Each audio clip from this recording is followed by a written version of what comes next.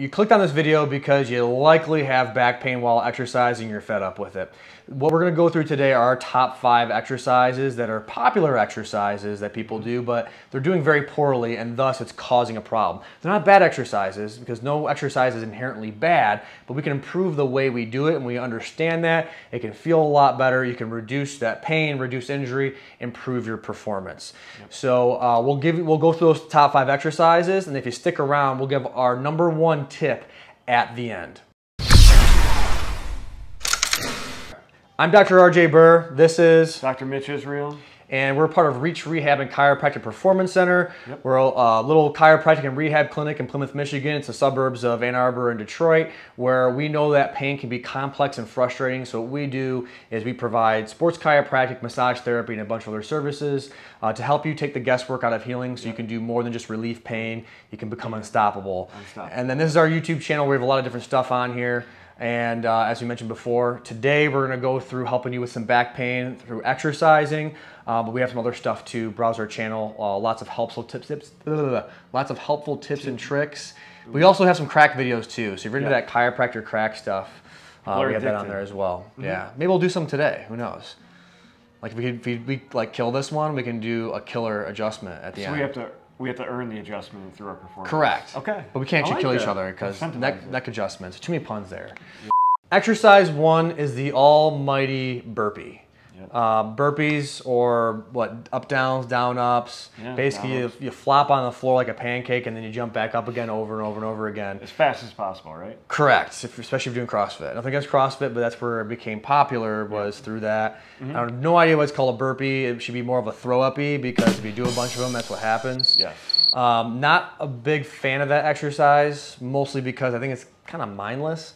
It's just like, all right, do a bunch of these, get tired. Anyone can do it. It's fine if you want to do it on your own, but if you have a coach or a trainer that's doing these all the time. I like it more for a warm-up at the beginning of an exercise, or like a beginning of a workout, just to get the heart rate going. Yeah, but as you work out for longer, fatigue becomes a big issue, right? Yeah. Or if there's here and there, whatever it may be. But overall, I think there's better ways we know to like get the heart rate going and get your body moving. But if you want a real easy, mindless way, you can do a burpee. However, the original burpee, a lot of bending. Okay, so there's nothing inherently wrong with bending at the back, but there's a lot of back and forth bending at the back with a burpee. So, and especially if you're dealing with a back problem currently, or if you had prior back issues, you've never had back issues, it can cause some of it because of that repetitive bending, and there's more risk than reward, in my opinion, with a burpee. However, we know people are going to do it anyway. They love them. Yes. So we're going to show you an alternative that's going to save or spare your spine so you don't torque it so much. Yep. So to help you understand, Dr. Israel, you want to do the bad burpee? I don't think I've ever done a good one. So. Okay. Well, perfect timing then. All right. All right. So let's take a look and dissect his burpee. Okay. So let's go ahead.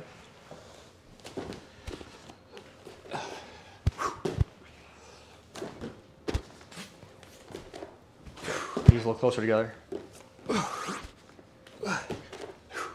Good. Okay. All right. So it's actually a decent burpee. How'd I do? Right. That's pretty good. There's still a good amount of bending. So just so the audience can see, can you emphasize a bad burpee? Get your feet really close together. Good. So if you notice, a lot of rounding at the back here. Okay. And then next step, go ahead and come on down. Good. A lot of arching at the back. And then coming back, the knees back in, rounding again, and then back up tall. So it's a cyclic round arch, and especially if you're at your, 50th, 60th burpee, as you fatigue, it gets worse and worse, and that can become a problem. It's like bending a paper clip back and forth, back and forth, back and forth. Eventually, something might get tight or spasm on you, and God forbid you have some sort of major or bigger injury than that. Yeah. So, what can we do to spare the spine?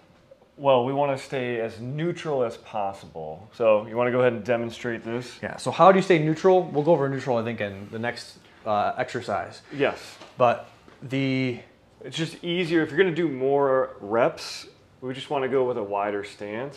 And you can probably show it better from that angle. So you can use the hips a little bit more to get down first, to initiate the first start or the start of the burpee. Yeah, so what happens is when our legs are close together, when we go down, we only have so much hip range of motion. So when we go down, our hips are done here. Then what do you have to do to get further? You have to round at the back. And so that creates that bending there. Now we can use our hips to mitigate the amount of bending at the spine, which Dr. Israel said, being more neutral. So if you widen up the legs using our hips, because our hips are not just oriented forward, they're actually oriented outward like this. So this is actually more neutral for our hips to be wide. So what we call this is it's called a sumo position, but we call this the sumo burp or sumo burpee because it utilizes the sumo stance. So now from here, I can sit my butt back, I can drop down to the ground here, and then when I come back up here, I'm mitigating the amount of repetitive bending. Now there's gonna be some, but it's not end range back and forth. When you're not flopping on the ground, just trying to rush through the reps too. Correct. And we can also upgrade and downgrade this too. So you can start here and you can quite literally at the low level, sit the butt back, hands here, walk the feet back, no push up, bring the feet back, push yourself up and stand up. And you can do a little jump if you want, right? So super easy. Then we can do the advanced version. You love this one. I love this one. Favorite is that we hinge down, we drop down, and then we do the push-up, and then we swing our legs up and underneath. Sumo position.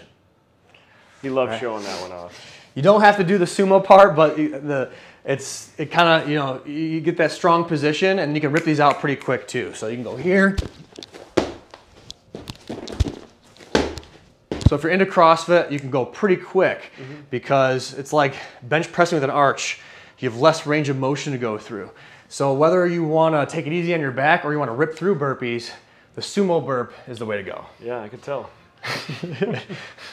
Number two is the squat. Yep, classic. Okay. So Dr. Israel, what's the classic two main faults of a squat that we see? Well, if you can see from my better angle, usually people go into what we call a hyperextension, especially with a barbell on the back, where they arch the back too much and then come back like so. Yep, and if you could demonstrate. Give some heavy weight. Is this a PR for you, Midge? Absolutely. Okay, so arching here is another, or is probably the most common one we see. The next most common one is too much knees. How so? Well, they initiate the squat from the knee flexion first, and then obviously coming straight down, it's a lot of load on the knees and could be on the back as well. All right, so how do we fix that? Okay, so you want to be my dummy? Sure. So first things first is just trying to find a good neutral spine, especially in the start to the squat position. Easiest way to do that, our trusty dowel here. You can use a piece of pipe, broom at home. And we'll keep this simple. If you want more details on neutral spine and hip hinging, we got a video on that. Yep. But just for the sake of seeing what neutral looks like, we'll use the stick. Yep. So if I'm in a heavy arch, right, we'll see a big arch. Yep. And then the opposite, for kind of this plumber butt position, we'll have this. Yep, so we don't tuck the tailbone. Right, so we don't want a J-Lo booty. We don't want a plumber butt. We want somewhere in between like this, right? Yep, and then when we have a good position here, then we want to initiate the squat from the hips. So almost thinking like I'm going to karate chop your hips, push them straight back, and then start your descend. Perfect. And then come on up. One of my favorite ways to practice this is coming over to a door. Ooh, you're pulling out the shut the door strategy. I am. So how could this be so effective, especially when learning this technique at first, is, well, you just open a door behind you and you want to make sure you're not being too much knees here, going straight down. You want to go hips back, shut the door, and then we start our descent. So what's interesting about this is that you can take a stick and do all this fancy stuff, but the real easy, quick thing to do is just think in your mind that you want to do a hinge first. But a hinge, sometimes people think arching the back's a hinge, but it's not. By just going up to a slightly open door and thinking of karate chopping your hips back, shutting the door, that ideally puts you in the best position possible without overthinking and overanalyzing it. Exactly. Yeah, all about simplicity. So if you're doing air squats and other things like in a cardio class, whatever it may be, this is great. If you're gonna get into barbell exercise and heavy weight, we probably wanna dissect it more. For sure. Okay, cool. All right, so we went from sumo to karate chops. So do we have another sort of martial art thing to do for exercise 3? Planks? Probably Play not. dead. How's that a martial art, playing dead? Well, if they're good at martial arts. Oh, that means you're dead. Okay, I see, I got it. Yes. All right. So number 3 is planks, and then that's going to lead to the next 2 after that. So with planks, the biggest thing, actually we see a lot with the burpee as well, is just sloppy position. Yep. So let's come on down. And this happens a lot with planks on the hands. So let's do a plank on the hands, Mitch. Give me a really, really sloppy plank. I mean, that's not even a plank, come on. Like, give me a sloppy plank. Okay. Head up. There we go, good. There we go, so a plank. So it's a sloppy position, why? Because the butt's way up, there's a big arch.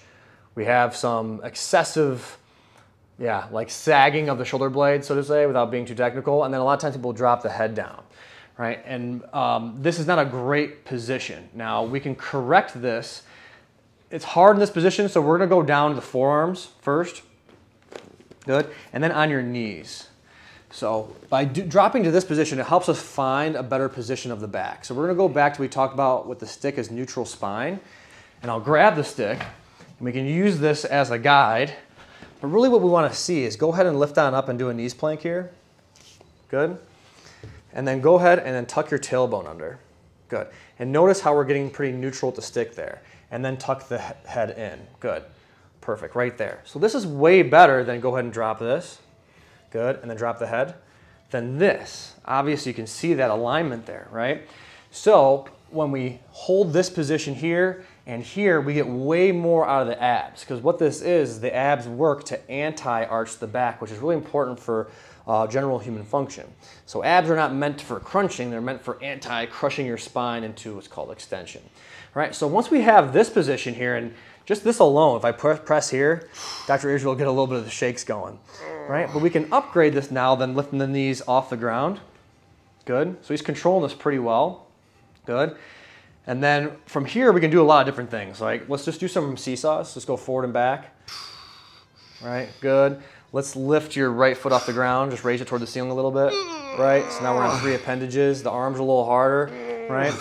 I would say do that stuff first before you go to your hands. But once you feel comfortable with that position, you can do a full plank. So just for the audience, can we go up to the full plank now? Yes, absolutely. Good. Perfect. And so let's see how good he looks from the beginning. Not that great. So let's correct this. Mitch, there you go, good. And then pull the chin in. So look how much better that is now than where he was before. And it's much harder to correct your position up here. So we recommend going from the forearms and knees first, getting good with that feel, and then going up higher. Use a stick, use a mirror. I mean, just holding that position, you feel better activation of the core to begin with. So you don't have to hang out there for 5 minutes. Yeah, or do a bunch of weird twisty things and all that stuff. Like, you don't have to get fancy. Really, it's about better quality first. Yeah, absolutely. Well, and the plank feeds into our next workout. The ab rollout. Since you're already down there, I don't think you've gotten a workout yet, so we'll keep you going. He loves this. So we're gonna do the abs rollout. We don't have one of those roller things like you've seen in the infomercials, like Body by Jake or Chuck Norris, or I don't know who makes them, but anyway, the rollout thing. So we'll use a ball instead. Let's go ahead and do a little sloppy rollout here.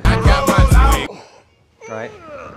So the biggest thing with the rollout people will do is, again, arch the back. Same idea with the plank. This is really just a dynamic plank.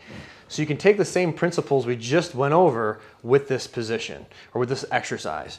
So let's hold this here first. Good. Let's get our stick again. Get it. Wait, so we have karate chop, sumo, and bow staff. So that's 3 things that are martial arts. So I'm seeing if we can find any more. We need nunchucks. So we're pretty bored, so we have to figure out fun things to think about. Let's go here. Good. So notice neutral position here, connection at the head, mid-back, and the tailbone. Good. And now go ahead and roll out with the top down. Ludicrous, anyone? I'm already. No? I'm going to throw up. And go again. You're going to burpee? Yep. Oh, here, let me go. Okay, let's give him a break. I mean, just holding the position better. I mean, it's smoking me. So go ahead and do a few more reps. Good. And then rock back. Good. And then roll out. Good. So just keeping really good connection here. It's okay to have some movement, but it's not excessive arching or excessive rounding. Perfect. Good. Looks great. Okay. So then lastly, we'll do the glute bridge, which again is another one, we'll switch off here, is that requires neutral position. So if you catch the drift here, a lot of things require this neutral spine. So with the glute bridge, what do you typically see? Classic Well, as people come up, they just overarch, right? That's the common theme of all these exercises, really, is look at how much bend we have right there. I know it'd be awkward to put the stick through there. Don't you do that. But go ahead and come back down. So we really got to find our neutral pelvis before we even get into that position. So similar to what we did to with the other exercises, I want you to go ahead and give me that J-Lo booty. Yep, now give me the plumber butt. Perfect. So you can see there's excessive movement on either side. Do a couple more repetitions going back and forth, and then find that middle ground. And again, he should have nice flat back right here, which he is. Like I'm pressing the small of my back down to the ground. So that's a good cue, is just push the small of your back down. Yep, and a lot of people just think of driving hips straight up, but you really want to make sure you got some tension in the feet, pushing the ground away from you to then bring those hips up. Now, again, we want to make sure we're not coming too high now when we're coming up. So go ahead and bring hips off the ground. Perfect. And you'll know it's high enough when you start feeling a lot of tension on the front of the hips here. A lot of people just fight through that, and that's where you can get some more overarching in the back right here. Yeah, so what he's showing you is that when we glue the spine down to the ground, we're in neutral at that point. And then we're lifting up as high as we can go without breaking that. So when we start to lift up here, at a certain point, I can't move through here anymore. So when I cheat through it, what happens is it's all back at this point. Right. So a great little thing you can do is take your fingertips and put them behind your back here, push the back into your fingertips, and feel those muscles back there. Slowly start to lift the hips up, because if you're not sure how high to go, your back will tell you, because those back muscles down here should stay relatively relaxed.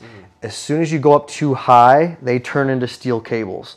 You feel these things like rock hard. So if that's the case, you need to drop down a little bit and then pull that belt buckle up towards your nose to flatten out, or you should start back at the beginning. So push that back into the ground. You should feel those muscles soft. Lift up as high as you can go, and then without overdoing it where you feel the steel cables. Yep, exactly. Cool. All right, so that's your basic glute bridge. You get way more out of it, and then from here, you can add different things to it, whether it's reaching overhead, kicking out, going up and down, so on and so forth. Yeah, exactly. Cool. So make it a glute bridge and not a back bridge, basically. Cool. All right. I'm exhausted. All right, so those are our top 5 exercises. We went through the burpee, the squat, planks, abs rollout, the glute bridge. So very common exercises you see in the gym or corrective exercises, body weight stuff at home, wherever it may be. And those are little small changes you can do to make them better. The biggest thing being is staying out of overly extended or overly flexed spine. That neutral spine is ideally where we want to be, so these tips help you with that. By doing that, you reduce the strain on your low back. You allow your body to absorb it throughout your core and distribute that force equally, as opposed to being it focalized on your back here, causing too much stress.